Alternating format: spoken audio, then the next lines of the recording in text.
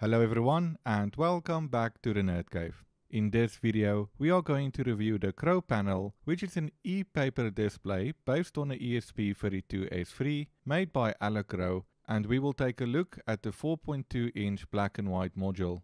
We will look at the built-in demos when you plug in the screen, which includes a display of images and a scenario where you could use the display. Then we will talk about the hardware, the support, and how to set this up so that you can use this in your future project. So let's go look at the demo code when you plug this in. When we plug in the screen, it will show the CrowPanel logo. It will show a simple demo here, and it will show some information about the screen, and then it will go to the main menu. So here we just have a description of the screen, which just gives the product description. So this is a bit boring. Let's just go back to the home menu and we go look at the images that is available on the screen. So it comes with this button here on the side that you can use to go select the different menu, and we'll see here we have one for menu and one to press exit, and here we have the boot and reset, and we can also plug in a battery here and a TF, so for a memory card here. So if we click here on images, it will then go inside the image demo. And the nice thing about this screen is you can see the refresh time is very quick. So if I go there, almost immediately. Okay, so let's go back to the menu. Takes some bit of time, but not too bad. And if we go here to scenario, we click here. And here's a scenario uploaded here, which is a lamp control to control the lights in your home. Another nice thing about this screen is we do have access to all the other pins that's not being used. So if we wanted to plug in, let's say, different sensors, or we wanted to add more buttons or added functionality, we can then use these pins here. Now Crow has made tutorials on how to set this up, and they also show the code examples. So if you want to go look at those tutorials, you can. It is using an AI voice, so it is a bit difficult to listen to, but I'm going to show you in short how to set it up, and then we can look at some of the demo code together. The first thing we will need is the Arduino IDE.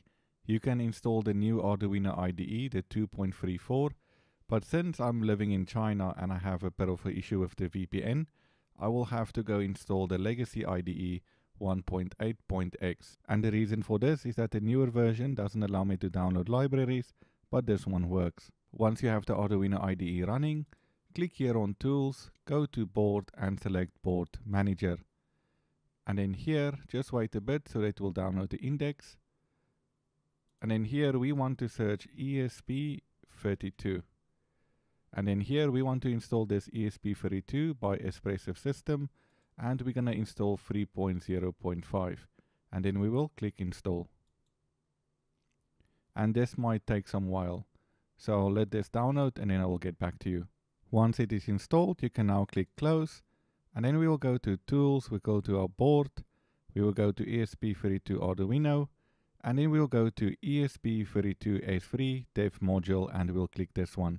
Then we will click on Tools again, and we will go to Partition Scheme, and we will click here on Huge App. Then click on Tools again, go to PSRAM, and select OPI PSRAM. And then finally, just make sure that you select the correct communication port. Now since I only have this plugged in, I only have one port here, communication 4. Now that the screen is set up, we can go back to Crow's website and we can go download the Arduino code examples. Here is all our examples, and the one I want to focus on first is partial refresh. That will allow us to put an image on the screen. So I'm going to double click on this one and open this Arduino file. And now we have this file. Now there's a lot of files here, and don't get overwhelmed. I'm going to show you how can we change this image to display anything else. The first thing you need to do is go to inkscape.org and then download Inkscape and install it on your computer. Once you have Inkscape open, you want to click on File, go to Document Properties, and here we want to go set the pixels of our screen, which will be 400 by 300. And then we can just hit Close. And now here we have the screen, and now we can go put in our image here.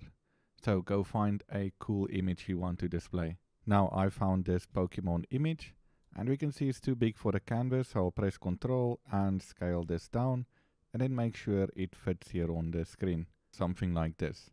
Now all we need to do is click on File, and we go to Export, and we want to go export this as a PNG, and select the place that you want to export this. I'm going to export this to my desktop, and let's just call this one Pokemon. And we will press Save and press Export. Now we will go to this website, image to CPP, which I will put the link in the description. Now go choose your file, and here I have my Pokemon.png. Now we have our canvas is set to 400 by 300, and then here we can see the preview. Now this does not look so well, so we can go and change this a little bit here. So I'm gonna maybe increase the brightness and then have a look. Yep, this looks a lot better, so let's maybe increase it. I think this is fine for now.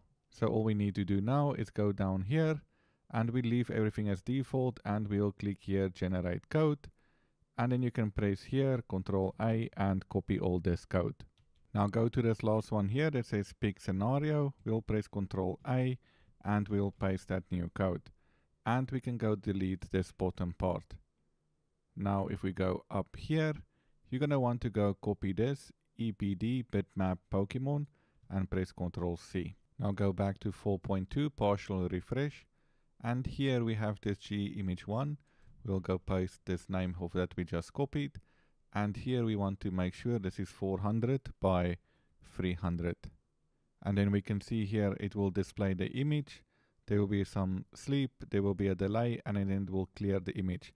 So I don't want to clear the image, so I'm just going to comment out this code, and let's just see does it work. I'm going to click on verify, so it will compile the sketch, and let's see do we get any errors.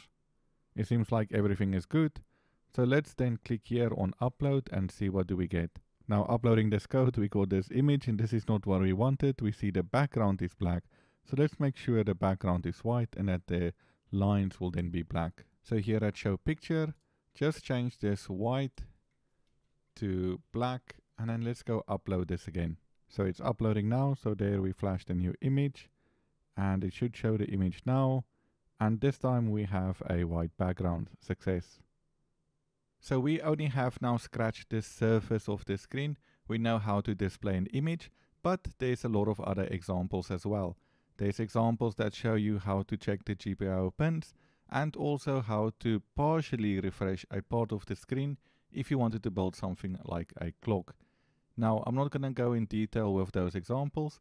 I am planning on building a project in the future, so make sure to subscribe not to miss out on that.